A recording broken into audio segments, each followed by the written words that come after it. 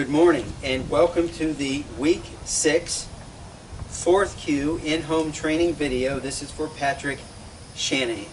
Mr. Patrick, good morning, sir. I hope you're well. And you and I are going to continue. We started this Thursday night, but off and on over the last year and a half, you and I have had an on again, off again discussion about co-Q breathing. So we're going to continue that discussion and take it to a deeper level. And we're also going to start working more specifically on the Sanshin stance. Now, if you remember, on the week 1 or week 2 4th Q video, we spoke about the Sanshin stance. Yes, the Sanshin stance. But now we're going to start truly combining the Sanshin stance and co-Q breathing as we prepare you for the Sanshin kata. Now, as I mentioned to you the other night, the Sanshin kata is hands down the most historical kata I've ever researched. I can honestly trace that back to the early 1800s.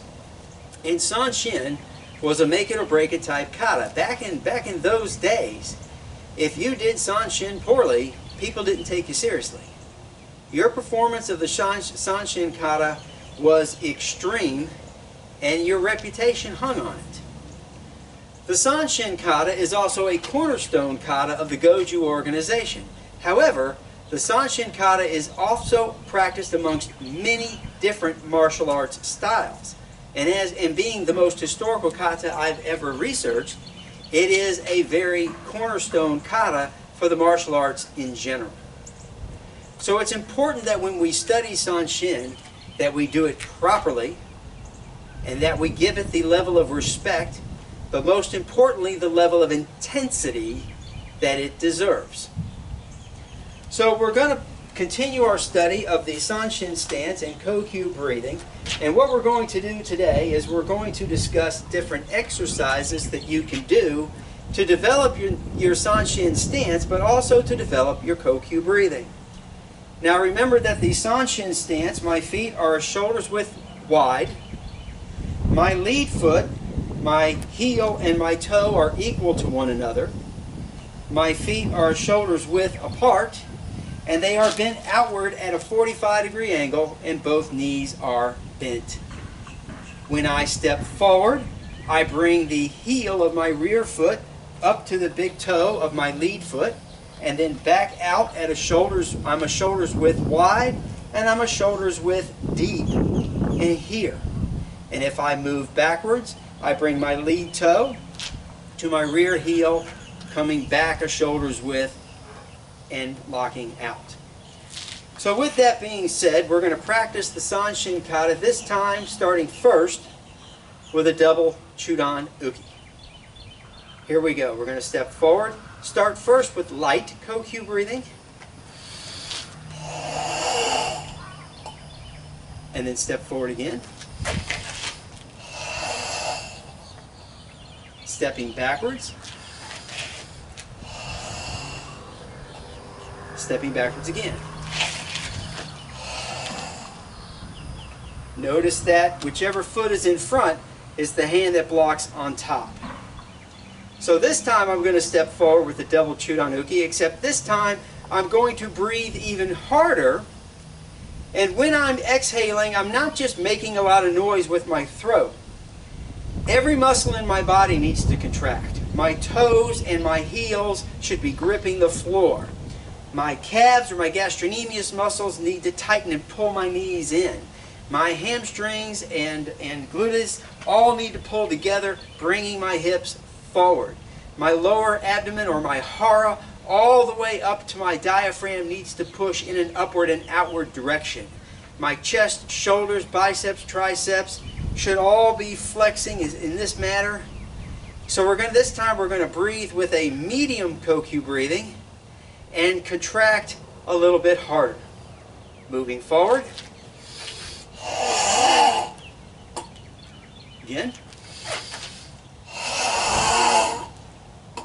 Moving backwards. One more time.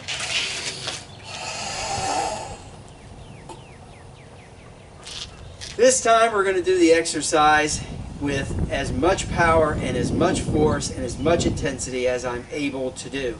This time, when you contract from the floor to the top of your head, put everything behind it and don't let anything be loose. You should be extremely hard during the lockout process. This is the extreme go of Goju. So here we go. Are you ready? Moving forward.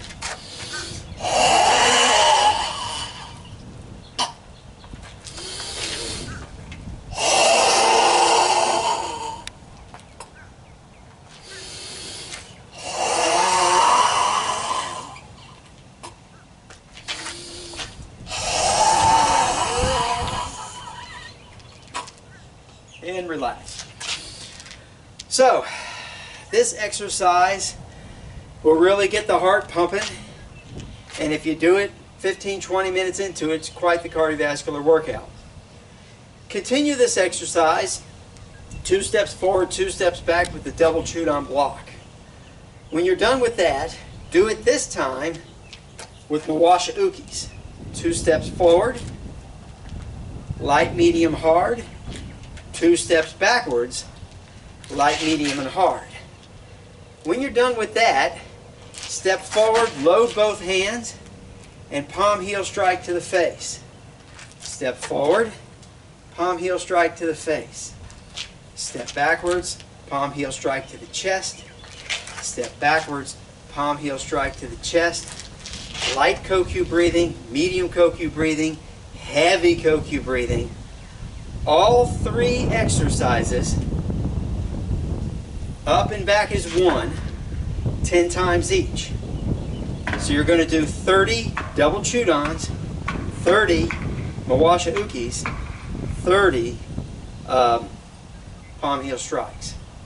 All right, yes, 10 soft, 10 medium, 10 hard, double chewed-on, 10 soft, 10 medium, 10 hard, Mawasha Ukis, 10 soft, 10 medium, 10 hard, palm heel strikes.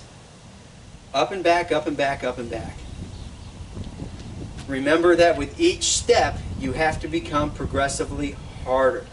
Think about your stance and make sure that your feet are gripping the floor and everything from the floor to the top of your head is locked out. If you have any questions, let me know. I'll see you Tuesday and Thursday at the live feed classes. And I hope you're well and safe, and have a great weekend.